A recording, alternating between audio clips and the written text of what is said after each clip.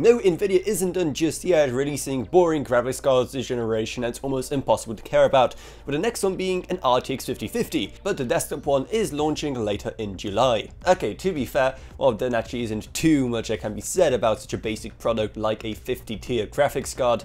It is still important in the fact that it is going to be a more budget card for those who just want a game without making the wallet cry in agony, and given how it's going to cost just $250, it's going to compete directly with the likes of the Intel Arc Battlemage graphics cards. But is it going to be worth even that? Well, as is the case with Nvidia and the last couple of launches, odds are we won't know until people actually start buying these things, with review samples being sent out beforehand, once again most likely not being a thing, which on the one hand obviously that isn't good and probably means that Nvidia are hiding something, but on the other hand it makes me feel kind of better that I'm not the only one not getting any samples from them. In terms of what we can expect, however, I mean, don't expect too much, given how this thing will still be running last gen GDDR6 memory at 20 gigabits per second, a decision that Nvidia have gone on record and defended, even though every single other 50 series card uses GDDR7. And given how an RTX 4050 never materialized, we don't have too much to compare it on that end, though we still do have the 4060,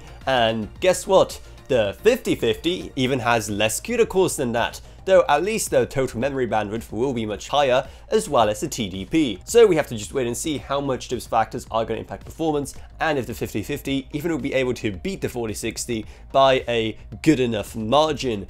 Even then, I already know what Nvidia will be saying. Doesn't matter how much it beats or doesn't beat the last gen card, it wins when it comes to the features that this brand generation has, especially DLSS 4 and multi-frame gen. I mean, with that, I mean, of course it's always going to win. That's like entering cheat codes. It's obviously going to help. So I want to hear your thoughts. How excited or not excited are you for the 5050? Are you buying it, and what kind of performance do you expect? Let me know down in the comments below, and maybe check out Patreon while you're at it, so maybe we could afford a 5050 ourselves to test out. Plus huge thanks to Gavin Burns, Justin Rage, Ella Ronyak, Bala Shroka, Patrick Harrison, Not a Pseudonym, Meg Sumner, and Shane Allcraft. But anyway, that's what it's. I hope you enjoyed this video. If you did, then remember to subscribe, like, whatever, and I'll see you all in whatever I make next. Goodbye everyone.